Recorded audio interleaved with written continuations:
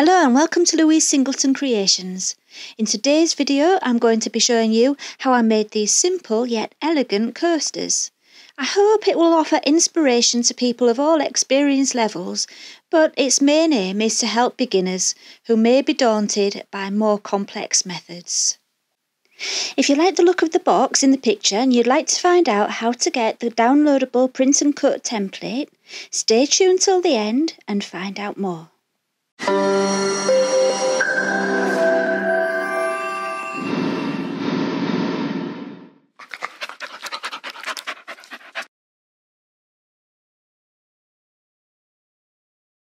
I'm going to start today's video with just a quick word about how to measure 2-part epoxy resin.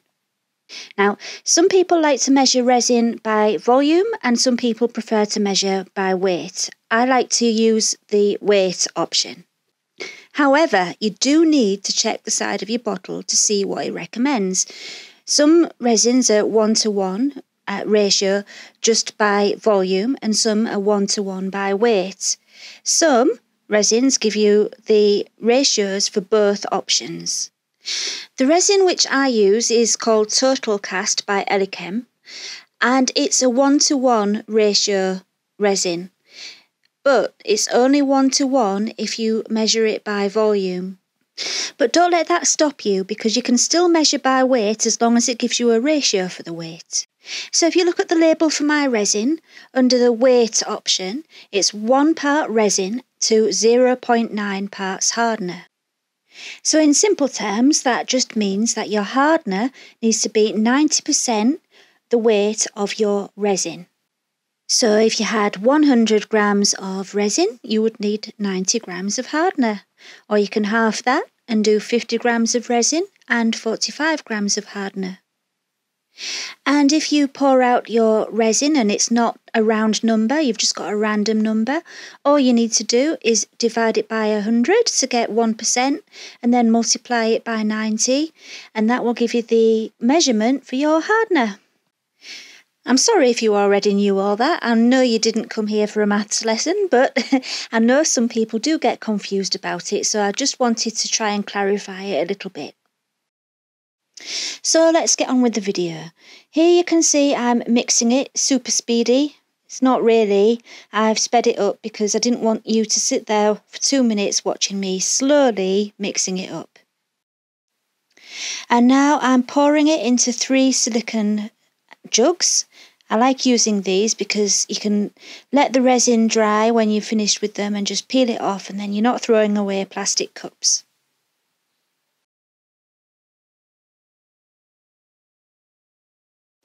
So one of my pots is going to have clear resin in, and I wanted to give it a little bit of sparkle with some of this iridescent glitter, which is from Resin Pro. In fact, all the pigments I'm using today and some of the glitters are from Resin Pro, and they have sent me some lovely things because they want me to do a review, and that will be coming soon. These are some of the colours. The only problem is I can't tell you the names of them because they don't have names on the bottle. But other than that, they are really great pigments. They have a stopper on the end with a hole in, which makes it like a salt shaker, and you can just shake it out. And I really prefer that than having to use a lolly stick to scoop it. It makes it a lot easier. But if you want to scoop the colour out, you can still take that little rubber top off and just scoop it like you would normally with your resin. It's good to have the option. I will put a link to the website in the description, and also I have a discount code for these for anything you buy from Resin Pro. If you put in Louise15, you will get 15% off. So that first colour you saw me do, I thought it was a kind of rose gold colour, but it's actually more like a pale bronze. I really like it. It's just, I would love to have the names on the bottles. Now I'm doing the white. It's like a pearl white, and I took the stopper off because I wanted a lot more in there, and so I just wanted to be able to scoop some out. So I'm just mixing in the pigments. I'm not really mixing that fast, I've just sped it up to make the video a little bit shorter.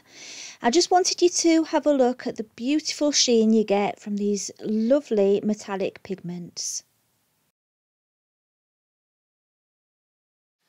I had a tiny bit of resin left in the pot and I'm just adding some of the Galaxy glitter. It's white and it's so beautiful. It's got all different sizes in there and it gives you such a subtle effect. And that's from, as before, it's from Resin Pro. So I'm just adding that with the resin, and you only need the tiniest bit of resin just to keep the glitter together. You don't need a lot at all. Right then, I've got my mould ready. I've actually got 2 moulds ready because I'm making 5 coasters today. And the reason I'm making 5 is the extra one is going to be used to make a coaster stand, which is in another video, which I will link to at the end, and you will get to see how to make the stand to go with these 4 coasters. I'm starting with the bronzy colour around the edge. And then I'm going to add the whites and then the clear. And the thing with resin is it does all the work for you, really. You can just pour it in there and leave it, and while you're away from it, all different things start to happen and you never quite know what you're going to get. So you don't need to do anything fancy to get beautiful coasters. You can keep it very, very simple and still end up with something really, really beautiful. I'm being very careful not to add too much. I'm using, as I said before, I'm using total cast resin, and that's not heat resistant. So what I plan to do is do a second layer. When this is cured, I'm going to put a layer of heat resistant resin on the top. So I need to make sure it's not filled up and I do still have space for the resin on top. If you're using heat resistant resin, you don't need to worry about that. You can fill it up as much as you like. So now I'm getting the glitter that I mixed, and I'm just going to put a spot in the middle of each quarter. Well, not in the middle, in the point of each quarter, and it will just spread itself out by itself. It doesn't really need me to do it for it. You just plonk it in and it sorts itself out. That's the thing with glitter. It actually goes everywhere when you don't really want it to, but it just went in the point and it's turned out fine. And I'm just using the heat gun to pop any bubbles, and I'm being careful not to heat up the silicone mould, and I don't want to overheat the resin either, because if you do either of those things, you're going to end up with your coasters sticking to your mould, and you could even damage your mould. So be very careful with your heat gun. Mine's just a embossing gun and it's very gentle, so it's quite safe really. Right, so when I'd got all the colours poured in, I found that it was just lacking something. I wanted to give it something extra, so I decided to get some of the bronze pigment powder and mix that into the pale bronze that I had left from before. I had a tiny bit left, so I just added some of the bronze pigment powder to it for a darker edge, and it just added a little bit extra contrast around the edge.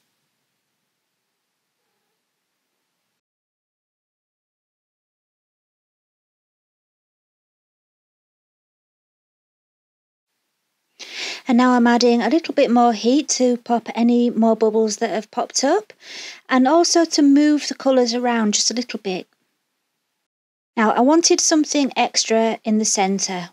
It wasn't planned, but as I said before, I noticed it just needed something extra. So I found my Cosmic Shimmer gilding flakes, which are so pretty. There's all different shades in there. And I mixed them around with a little bit of resin, and really you might think when you see it coming out of the pot, those flakes are huge, it's going to be too big, but when you mix it with the resin, they break up and they go into really tiny pieces, and it just looks really good, and it really gives a little bit of interest to the centre of the coasters.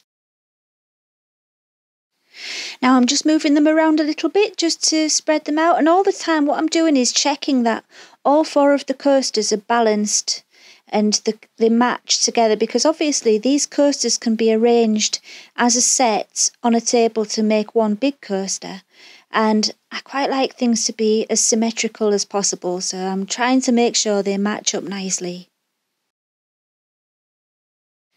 And I'm just repeating that for the 5th one for the coaster stand, so I've zapped through that really quickly so you don't have to watch it all over again.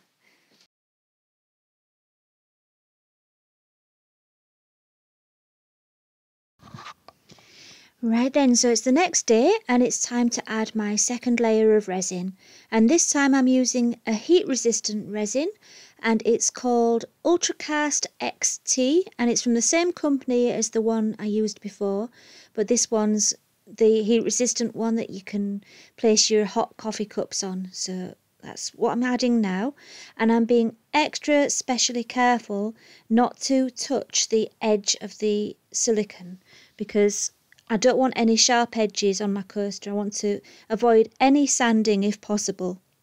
So I'm just doing it really, really carefully and not going over the edges.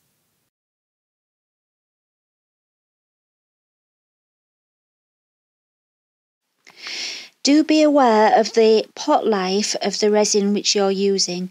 If you're taking a lot of time, like I'm doing with mine, it can start to cure while you're using it, and then you're at risk of getting imperfections in the surface of your coasters, and you really don't want that. So you kind of need to pace yourself according to the pot life of your resin. So yeah, be as slow as you possibly can get away with, because it is important not to go over those edges.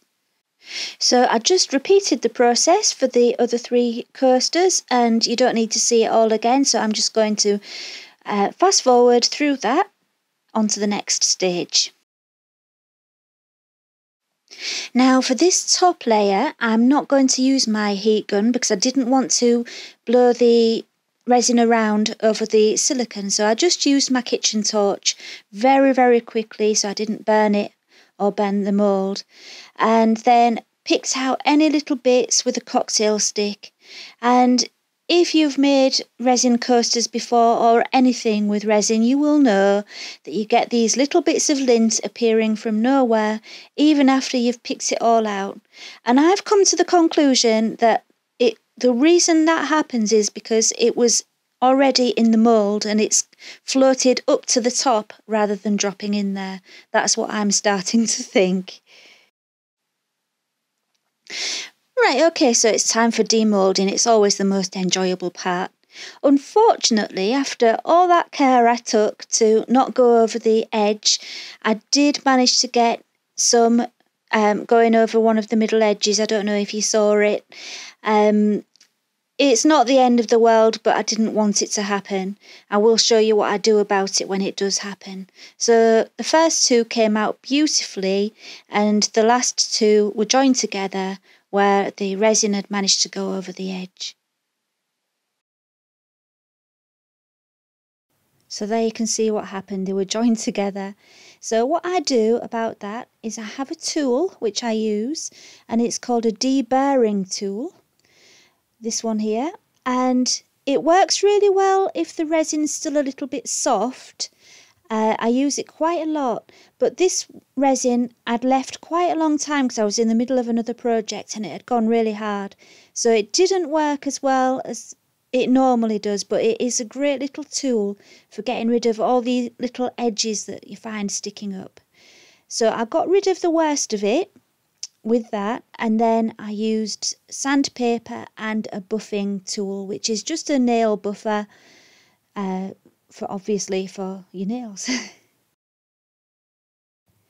I've made quite a lot of coaster sets now, and they sell really well on my website, but I still haven't perfected the art of getting each one to be perfect without having to do anything to it. I don't know about you, but every single set I do, there's an issue. There's something I need to sand, or there's been a bit of lint or a fluff and I need to do an extra coat, it can be a real pain in the neck. And I just seem to be quite unlucky, but you know, there's always a way around these problems, whether it be sandpaper or another coat on the top, or a super duper air purifying system that gets rid of all the fluff. I don't know. I'll get there in the end. One of these days I'll get the perfect set that I can just say is finished as soon as it comes out the mould. So I'm just colouring in the edges with a bronze pen. It's a Paper Mania pen. Not my favourite of pens, to be quite honest, but it did the trick. And after I'd coloured the edges, I used some polyurethane gloss varnish just to protect them, because obviously that's not covered in resin and it's going to get wear and tear and you don't want that pen scraping off. So I'm just covering it with some varnish, and the top little edge that I did, I'm carefully going over that as well, and then it's all protected.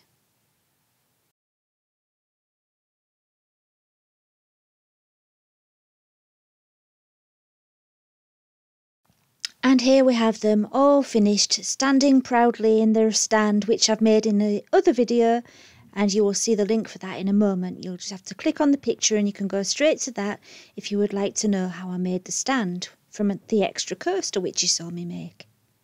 I'm really happy with how these came out. I think they're really simple, but there's something classy about them. I just think they're beautiful. As it's the end of the video, it seems quite fitting to be putting the coasters to bed. If you like the packaging that I've made for these coasters and you would like to support me on Patreon, I do give the template as a free PDF download to all my full member patrons.